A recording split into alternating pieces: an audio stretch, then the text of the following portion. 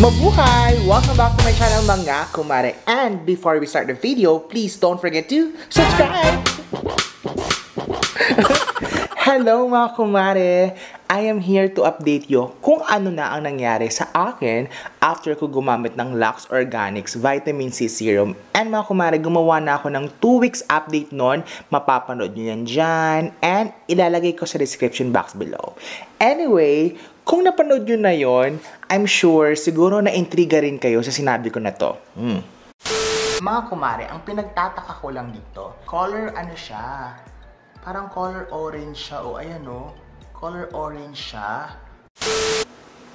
O diba mga kumare, as in takang-taka talaga ako kung bakit medyo may pagka-orange yung color nitong serum na to. Kasi mga kumare, if you are a loyal kumare, alam nyo naman na mahilig ako sa vitamin C serum. Kasi bukod sa ito ay very good na antioxidant para sa ating skin, ito ay nakaka-even out ng skin tone, nakaka-help ito sa pag-fade ng scars, ng freckles, and ng mga hyperpigmentation, ng mga dark spots, etc. etc. So, yun naman talaga ang skin concern ko. At very good talaga ang vitamin C for that concern. So, you know, marami na rin akong na-try ng mga vitamin C na kung ano-ano. And syempre, memorize ko na ang texture and color nito. So, nung nakita ko na ganito ang kulay nito, tingnan nyo, oh. Ayan, o diba, mga kumare, medyo may pagka-orange siya at papunta na nga sa brown color. So, parang ako, wait, parang nag-oxidize na to diba? And yung texture niya talaga, kumare, parang may pagka-watery na siya ng bonggang-bongga. So, at that time, napaisip ako na, wait, naku-confuse ako.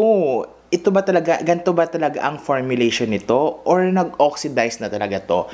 So, ayun na nga, gumawa nga ako ng 2 weeks update after kong gumamit nung Luxe Organix. Kasi feeling ko at that time, it was working for me. Kasi okay naman siya, hindi naman ako nag-react, di ako nagka-breakout or anything. And, mga kumare, pakiramdam ko at that time, natutulungan niya mag-fade yung mga dark spots ko. But, nung naubusan na ako ng tranexamic acid, na isa pang very good na treatment para sa mga dark spots at freckles, parang naisip ko, wait, tranexamic acid yata ang nakakapag-fade ng mga dark spots ko at hindi itong vitamin C serum na to. Kasi, syempre, naubos na, diba? So, parang wala nangyayari, diba? Pero ako, patient pa rin kasi sabi ko nga sa inyo, hindi naman talaga agad nawawala basta-basta yung mga yan kasi it will take time para mawala. So, tsaga-tsaga ako hanggang nabasa ko yung mga comments ng kumare ko na nakatry. Ito, babasahin ko sa inyo ha. Sabi ni Shaina Blaze Mendrique, 4 weeks ago, sabi niya, "Hi, bumili din ako ng Power Glow and orange din yung color nung sa akin. Pero nung nakita ko sa iba na nag-review sa product, it's light yellow. Sa Watsons ko nabili yung akin and almost 1 month na ako gumagamit." Diba, nagtaka rin siya kasi kung bakit orange yung color. Kasi, diba, dapat talaga ang kulay ng vitamin C kapag hindi pa nag-oxidize is white or at least light yellow. Pero mare, kapag orange na yan and medyo brown na yan, kabahan na tayo, diba? So, pero nung time na yun, iniisip ko, baka naman talaga ganun lang talaga yung kulay nung vitamin C serum nila. Kasi pwede nilang lagyan ng mga artificial coloring yun, diba? Tapos may nag-comment pa, sabi ni Gracious Diary 3 weeks ago, "Hi, I inquired with Luxe Organix regarding the orangey color. They said it should really be light yellow, but due to vitamin C, it really turns orange. They are doing reformulation for this one. However, do a skin patch test if you still want to use it and check for your skin reaction. If none, continue using it. It is still effective because of the high concentration of vitamin C as claimed by Luxe Organix. Advise also to put it in fridge and ensure cap is closed tightly to delay oxidation." So, nung nabasa ko yun, nakausap naman pala yung mga taga-Luxe Organix. So, baka, sige, go. Tsaga-tsaga pa tayo. Ginagamit ko pa rin talaga at umaasa na mag-work. Pero after a while talaga mga kumare, hindi talaga matahimik ang konsensya ko. Kasi, I know may vitamin C. Dapat hindi ganon. So, may message niya si Luxe Organix, diba? Siyempre, hindi rin ako nagpahuli. Minessage ko rin si Luxe Organix. Papakita ko sa inyo. Eto, sabi ko, "Hi, I just really need to get this out of my head. Hehe.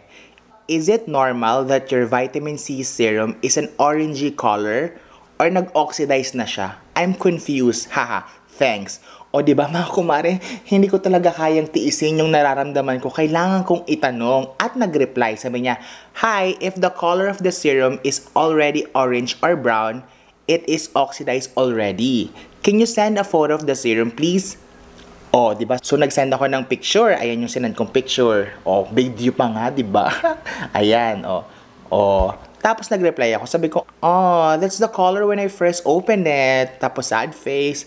Sabi ko, "That's why I wondered why it's orange." Oh, at that moment, parang sabi ko, nag-aksaya ako ng pera, buti na lang walang irritation na nangyari sa skin ko. Nagtsaga-tsaga ako, nag-aksaya ako ng oras pag-apply, tapos nag-oxidize na pala. My God, Luxe Organix, bakit nyo to ginawa sa amin? Kasi 'di ba, hindi ako may kasalanan noon kasi hindi ko kapabayaan 'yon kasi pagkabukas ko, nag-oxidize na siya. Buti ba ko sana kung kasalanan ko? Buti ba ko sana kung nung pagbukas ko, white pa siya or light yellow? Pero mga kumare, nung first time ko magbukas, ganito na talaga yung kulay niya. Ayan no, ganyan na talaga. Ayan, ganyan na talaga. So, feeling ko, kakulangan nyo na yon. Feeling ko sa kanilang part na yon. Tapos nag-reply sila. Sabi, ito yung reply nila. Yan. Kinukuha nila yung pangalan ko, yung address ko, yung contact number ko. Tapos sabi nila, i-replace daw nila yung serum kapag nag-restock na sila. Ayun, di ba? Parang, paano na lang, mga kumare? Paano kayo, ikaw, 'di ba? Kunyari, bumili ka ng serum, tapos mabait ka. Ikaw yung tipo ng tao na mabait, na hindi nangangaway, nahahayaan na lang, or ikaw na first time gumamit ng vitamin C and walang idea about it, na akala mo nag-work pa yon.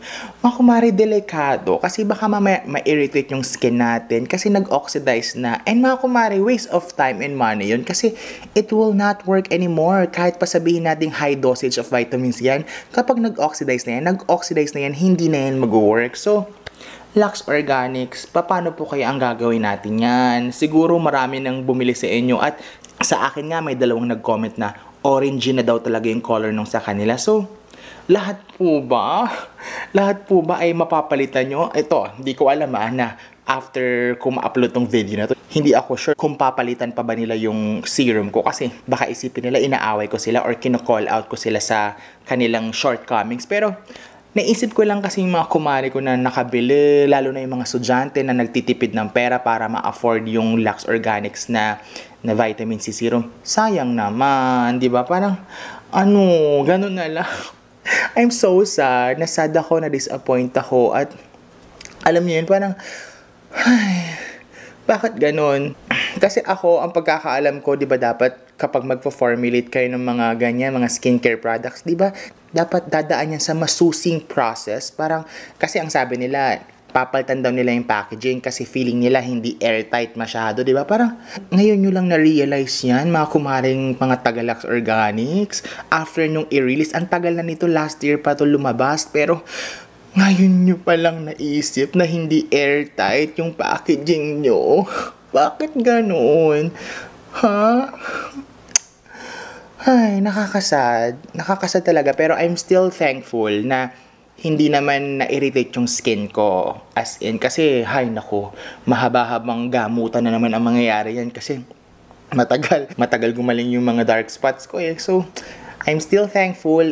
And in fairness din naman sa Luxe Organix na they're honest enough para i-admit nila yung pagkakamali nila, yung pagkukulang nila. And they are gracious enough to reply to my inquiries kasi some brands, hayaan na lang nila yan and they just get away with it. Pero, ayun, I'm just saying na, bakit kaya? Parang, bakit ngayon nyo lang na-realize yung mga pagkakamali at pagkukulang nyo?